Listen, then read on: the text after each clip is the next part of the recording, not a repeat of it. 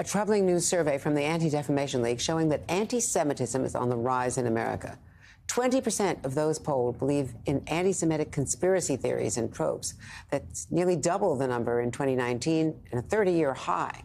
Joining us now is Anti-Defamation League CEO and National Director Jonathan Greenblatt. Jonathan, so let me take off some of your findings. 53% of those surveyed say that Jews will go out of their way to hire other Jews. 40% say Jews are more loyal to Israel than to the U.S. 24% say Jews have too much influence on Wall Street. All of these are inaccurate, and I'd like you to expand on how you approach the survey differently this time, and what do you do to disabuse people of all of these hateful thoughts? Yeah, well, thank you for the question and for giving me the opportunity. I would say a few things. So number one, as you said at the top, that 20% of Americans today believe in, widely held anti-Semitic ideas. That, Andrea, is almost double the number that we saw in 2019. It's the highest level we've seen in 3 decades. That's as many as 52 million Americans who believe in classic anti-Semitic ideas and tropes. We found at least 3/4 of Americans subscribe to at least one of these theories. And so that is pretty staggering. We also found a significant overlap between anti-Jewish conspiracy theories and highly negative sentiments toward Israel. So you hate the Jewish state, chances are you also deeply dislike the Jewish people. And young people have more anti-Israel and only slightly less anti-Jewish sentiments. So this isn't an issue that seems to be alleviated with younger people. In fact, it's quite pronounced.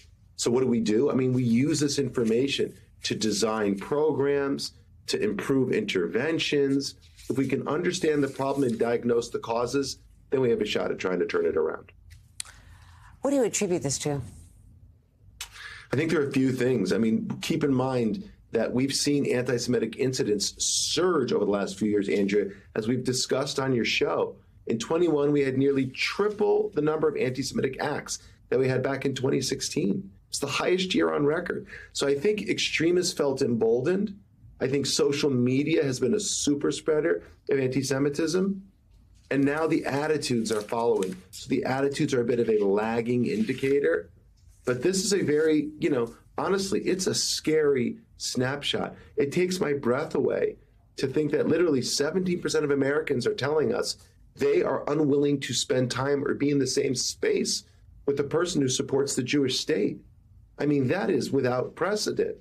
And to think that, by the way, the hardest core haters, this 20% of people, 52 million Americans. There's only 6.5 million Jews in the United States, Andrea. So at a time when anti-Semitism is on the rise, this data confirms that something is definitely going on. And let's keep in mind, we did this study with the University of Chicago. We did it. It was peer-reviewed by a panel of academics. I mean, this is really fairly bulletproof, which makes us all the more worried.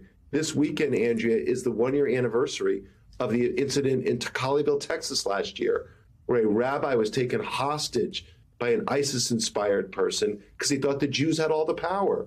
So this reminds us that attitudes and rhetoric create real-world consequences. Jonathan Greenblatt, we will follow up and keep reporting on this. Thank you.